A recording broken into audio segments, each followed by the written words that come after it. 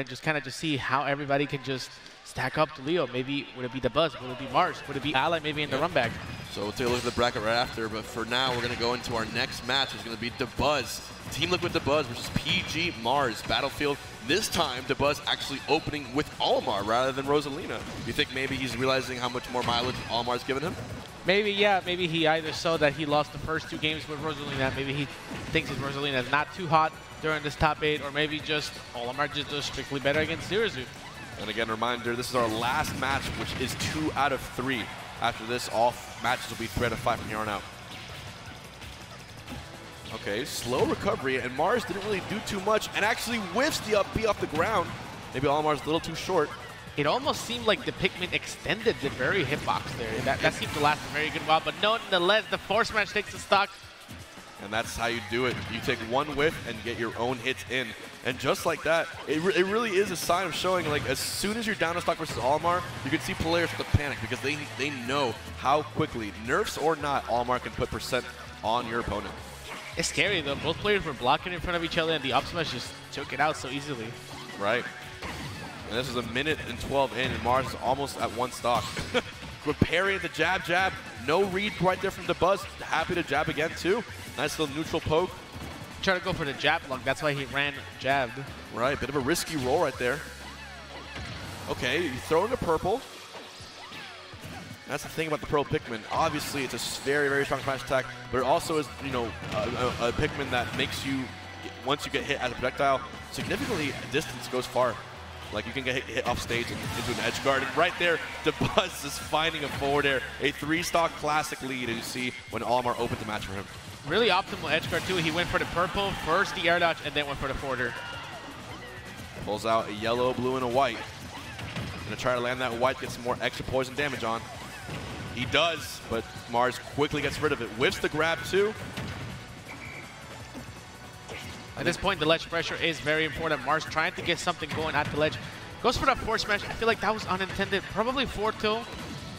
Goes for the Zair, catches the double jump here. I think he's having trouble because Olimar's hurtbox is so small. It's a small target, so he has to be twice as accurate when he throws out these aerials. Yeah, Zerazu does struggle against short frames like this. You have to angle down a lot of your moves, and it's just very uncomfortable there. The trade-off is he dies early. I'm actually surprised he didn't die right there. Side B deep off the stage, shields the second one. The up B will get a kill. Mars quickly brought this back.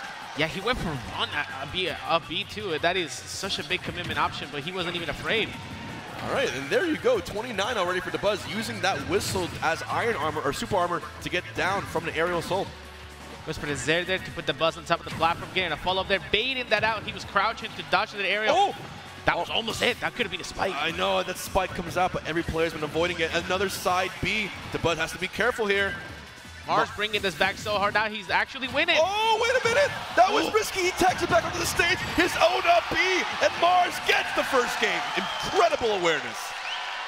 Look at the player camera right there. He is absolutely just breathing heavy there. He knew that was stressful. I think he was surprised that Spike didn't sit him down, but actually tech onto the stage. Yeah, he had very good inwards DI to dodge that. Very impressive from Mars, clutching that one game. And a reminder, this is a best of 3. It is. We're not in best of 5 for losers quite yet, so the next game is going to decide who goes home.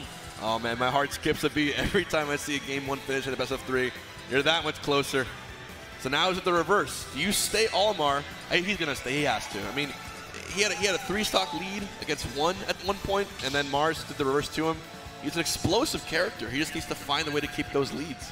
Yeah, I feel like it doesn't really make a big difference to switch characters here. I mean, he might, but oh, the gamble. He might just take the gamble here. He's thinking. Dabuz is thinking about it. I mean, he did lose the game by just a little bit with Olimar. Oh, Big risk. Very risky. I don't know about this one, Zero. I mean, you know, they're the good players on there, and I'm not, but this is risky. It is risky, but I think it's important to trust your instinct. As a player, as a professional player, you have to go on stage and trust your decision-making. This might be just the big brain play that Dabuz is looking for to take this game.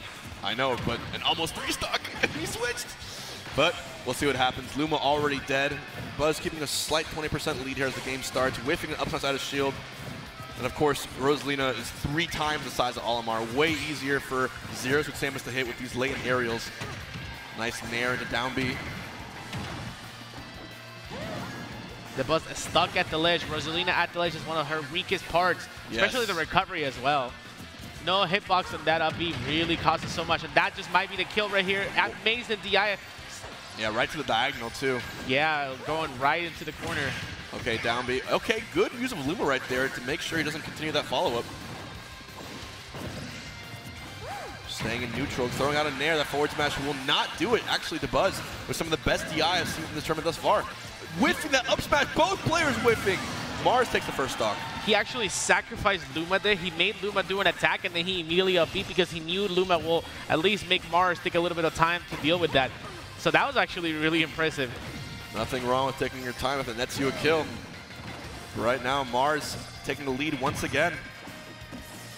Dabuz on the ledge. What's the option? Side tilt, not quite going to do it. And now Luma is dead. Mars will get the chase here. Mars seems to be very comfortable in this matchup. I mean, he did play Dabuz in this matchup in Smash 4. All the time. Okay, odd grab from Mars up there. Maybe going for a heavy read. A soul read, if you will. Luma seems to block the side B, which is interesting, but then, you know, obviously tanks damage for Luma. A bit dangerous right here. Oh, look at that Luma sneaking by. Staying in shield. I think he was waiting for the up smash so he can go in. Mars going for the interesting jump in, cross up rather than roll in. Dabuz trying to put some stage pressure right here. Yeah, slow grab onto the ledge into a B reverse blaster. I like it. Yeah, I just feel like Dabuz is a little too passive in corners here. Like every time he's supposed to be going for some type of ledge trap here, he just doesn't. But then at least he gets the up smash on the kick. Yeah, he needed that desperately. Can't get any higher than 71.